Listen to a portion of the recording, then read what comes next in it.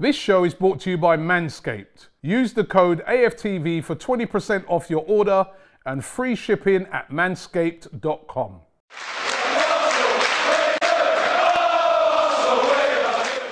Welcome back to AFTV. I'm here with Turkish. 1-0 to the Arsenal. Sounds good, doesn't it? Sounds great. I'll take it. 3 points is all that matter today. Bouncing back from that Liverpool game, and that's what they did. Credit to them. I've said it before this season. We've had moments this season, the first 3 games, when we took L after L after L, not scoring a goal. International break, we bounced back.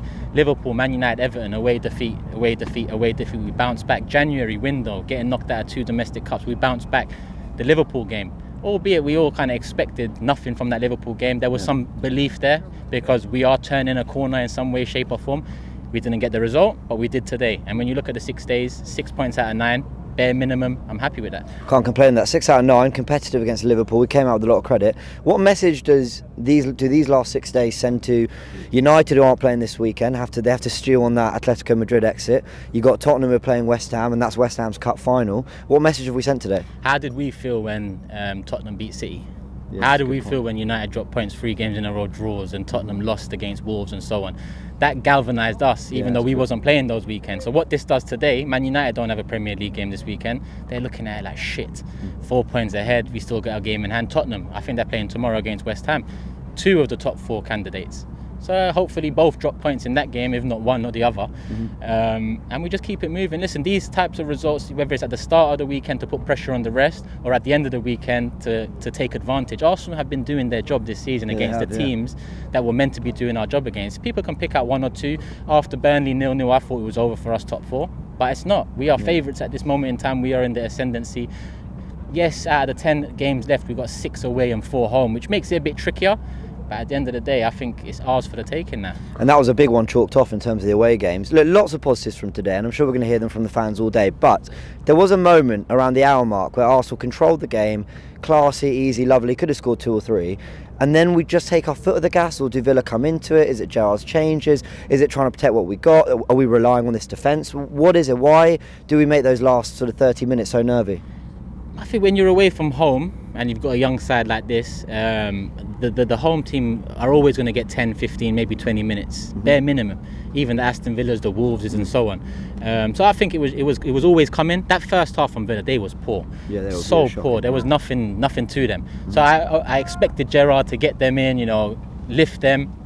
And the second half started, and there wasn't much of a lift. To be honest, we should have gone 2-0 ahead, if I'm honest with you. But it wasn't to be. And in the end, listen, today, come into the game, I see Ramsdale's out, I see Martinelli's out. We already have Tomiyasu out. Injuries in seasons gone by shows the lack of depth this side has had.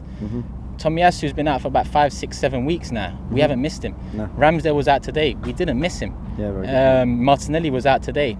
I think if Martinelli played, we probably would have had more of a cutting edge, but we didn't. We got the 3 points. We didn't miss him. Emil Smith-Rowe comes in. He's been a credit to us this season, top goal scoring midfielder in the league. So slowly but surely, I saw a starting 11 take shape, form, and a connection. And now I'm seeing backup players that we once thought they ain't going to cut it, like a Cedric, coming in to do a job. Credit has to go to Arteta. I've been very critical of Arteta over the season. I'm critical in times of that needs to be critical. I give praise when praise is deserved, and right now he deserves a lot of praise. I got to mention the fans and the belief. I remember the first year Unai Emery came in, Fulham away, and we was all singing, "We've got our Arsenal back." That was more tongue-in-cheek, but it was used by opposition fans to, oh, look at them, cute, oh, they think they've got their... Now, what I see in there, what I feel, I haven't been to many away. I think it's my 5th away game this season. It feels very different to the last 2, 3, 4, 5 years. It feels like there's a belief, and not just a tongue-in-cheek belief.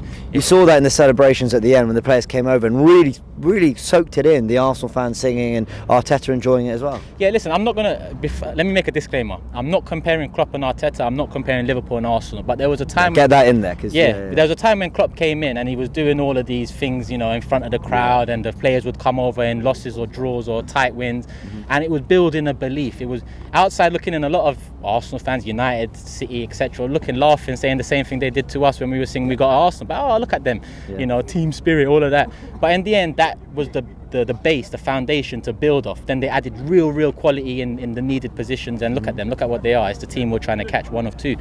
So again, disclaimer, I'm not saying Arteta is Klopp, I'm not saying Liverpool or Arsenal, but at least there's something there for us fans to believe in again. That's the bare minimum I want for us. we ain't got a divine right to win the league or win the Champions League, but I think we've got a divine right to challenge, to compete. We pay a lot of money. We support this club home, away. We've got a global fan base. We've got an owner that's in the top 10 richest in the world. The bare minimum is compete, challenge, and give the fans something to believe. And this season, we've had that. Top 4, vital, 10 games to go. Let's do it. Love it, Turkish. Cheers.